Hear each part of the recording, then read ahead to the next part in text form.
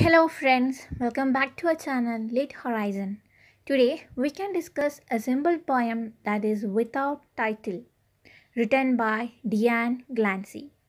The subtitle of the poem is For My Father Who Lived Without Ceremony. First of all, we can go through the author Diane Glancy. Diane Glancy is a Native American poet. Her father is a Cherokee descent.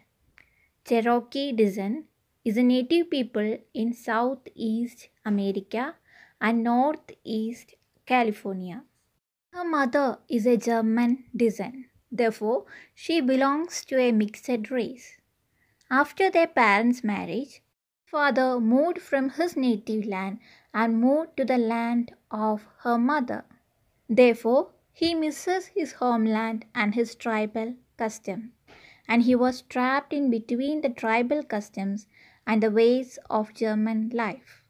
This is all about Diane Glancy and her family. The poem without title can be considered as autobiographical. Through this poem, she reflects the dual life of her father. The major theme of the poem is identity crisis of a Native American in an heterogeneous society. Next, we can go through the title significance of the poem without title. When a Native American moves to adulthood, they should perform a ritual called Vision Quest. And after performing this, they will receive a title. That title is his adult name, and it is a symbol of spiritual maturity. But here, the poet's father didn't perform this ritual, and before doing it, he went to city after marriage. Therefore, he lost his identity. Coming to the poem. Poet's father was a hunter. He was a hero among their tribes. When he brought animals after hunting, his fellow tribal people sing song and celebrated his victory. But now, after marriage, when he migrated to city life, he lost his power and significance, and he no longer go to forest and for hunting, because his wife or poet's mother don't like that. He now works in a stockyard where the meat is sold. He bring meat every day to the home.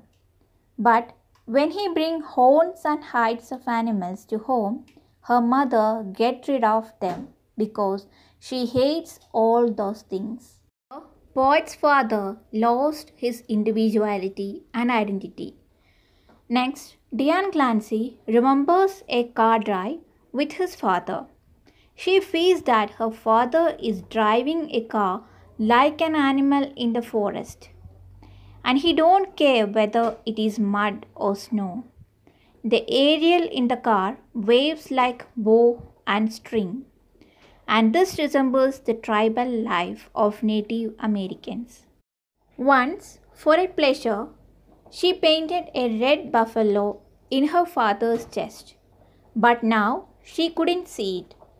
She remembers, while his father sleeps, the red buffalo in his chest grunts.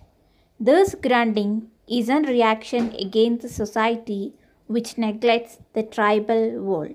This is all about the poem without title. Thank you.